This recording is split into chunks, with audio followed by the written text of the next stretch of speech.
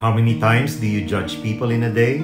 Good morning, everyone. This is our reflection question for today.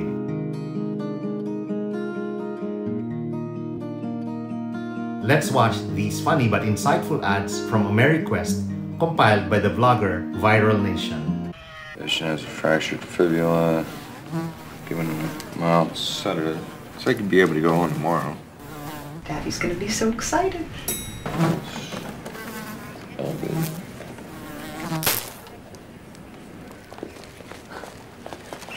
That killed him.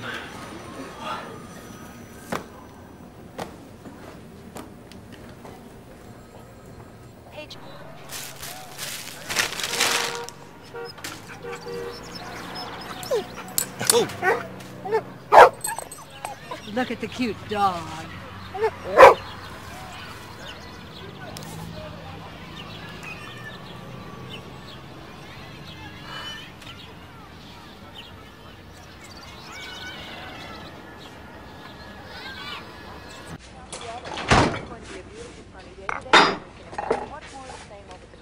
I don't hate your mother.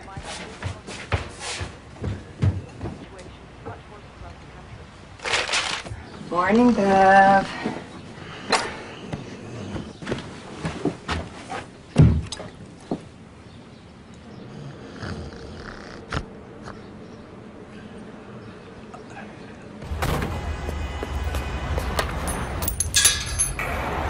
Hi, can I get a quarter with change?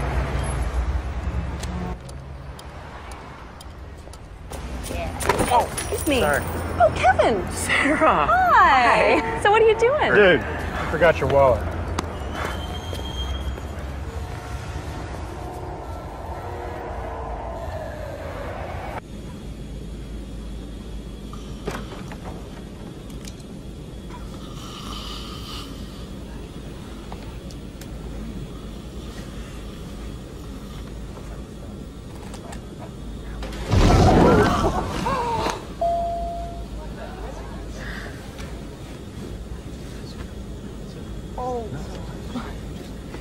Howdy, folks. We hope you've enjoyed your flight today.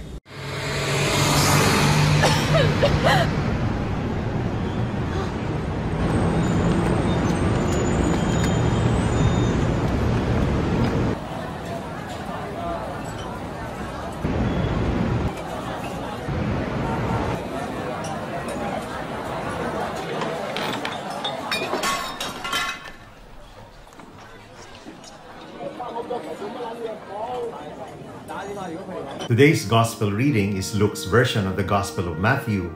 While Matthew ended his passage with, "Be perfect as your Father is perfect," Luke ends his with, "Be compassionate as your Father is compassionate." Let's look back at the last 24 hours of our life and count the number of times we have not shown compassion to others, judged people disapprovingly, have not shown forgiveness, and even condemned them. It can be numerous, right?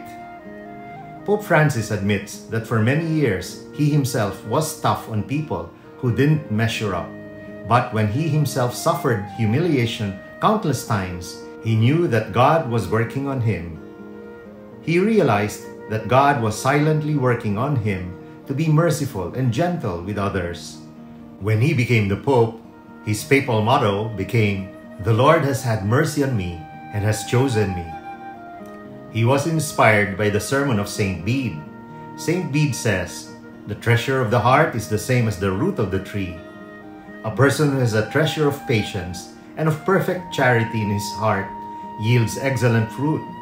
He loves his neighbor and has all the other qualities Jesus teaches. He loves his enemies, does good to him who hates him, blesses him who curses him, prays for him who calumniates him, wishes not to judge and does not condemn, corrects patiently and affectionately those who err. But the person who has in his heart the treasure of evil does exactly the opposite. He hates his friends, speaks evil of him who loves him, and does all the other things condemned by the Lord. To not judge others requires a deep faith in God. Jesus commands us to leave the judging to Him. This is a command from Him, for He knows we do a lot of judging, criticizing, fault-finding, and would rather that we help than hurt others with our words and our actions.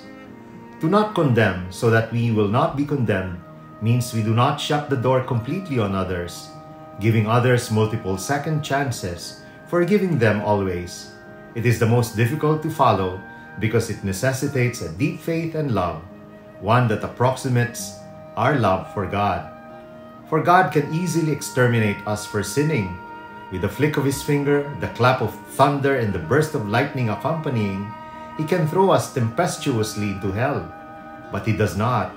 Ezekiel 18:23 says, "Do you think I enjoy seeing evil people die?" asks the sovereign Lord. "No, I would rather see them repent and live." When we judge and condemn others, we have made judgment also on ourselves. The kind of person we are shows in the way we measure others. We can become the person we despise in others.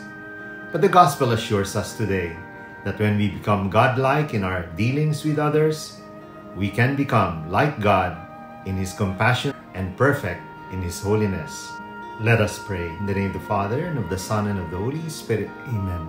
Heavenly Father, whenever I fall into the habit of judging and condemning others, catch me in the net of your love and compassion, and correct me in my ways.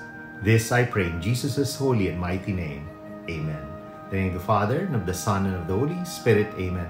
God bless your families, brothers and sisters. God bless our Catholic faith and couples for Christ.